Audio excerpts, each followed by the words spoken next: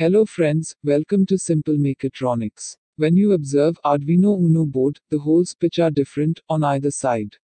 So, long and short Berg strips are positioned to match the holes of PCB. Planned a custom-made PCB, which is made for our make-at-home project, satellite clock, using Arduino Uno, 4-digit clock display, and GPS module, for accurate time. This is TM1637, a 4-digit clock display module, with a colon in between. It has 4 pins. This is Neo 6M, GPS module, to receive NMEA data, from GPS satellites. The SuperSense antenna, is capable to receive signals, at indoor also. Connect the antenna is shown here. Now, plan the components, on the PCB, especially, display, and GPS module.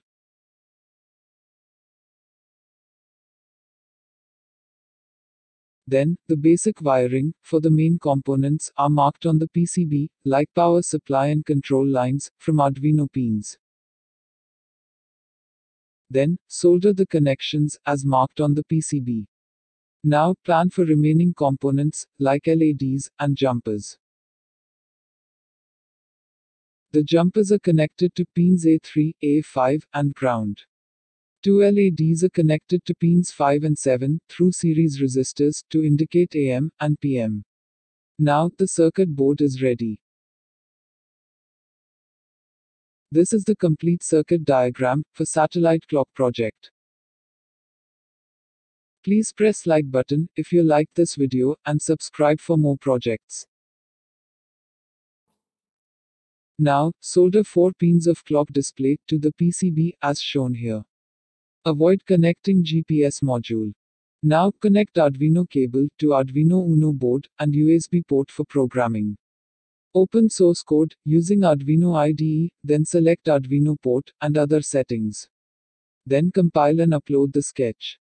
Initially, the 2 LEDs, and all the display segments, along with colon, glows for a while, as self-test for display, then shows 1637 as display module. Then, checks for signal from GPS module. The moving middle line indicates, no serial data is available, or GPS module is not connected. Now, disconnect USB cable, and connect the GPS module. Now, an external 8 to 12 volts DC power supply is connected to the Arduino Uno board. After the self-test, as earlier, a moving single line indicates that it is checking for serial data input from GPS module.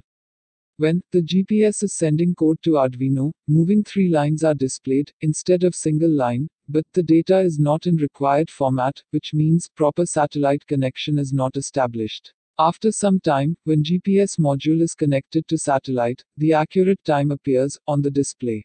Now, disconnect both the jumpers to get local time in 12-hour format, with AM or PM indicator LED is on. Now, connect jumper J2 only to get local time in 24-hour format, with both AM and PM LEDs are off.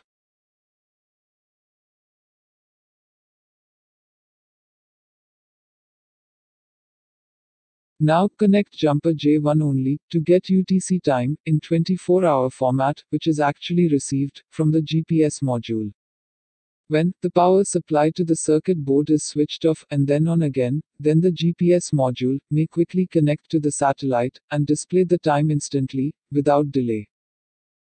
Thanks for watching the video. More explanation and more videos are available at Simple Mechatronics website. Links for other projects are available at description below. Bye friends, see you in the next project.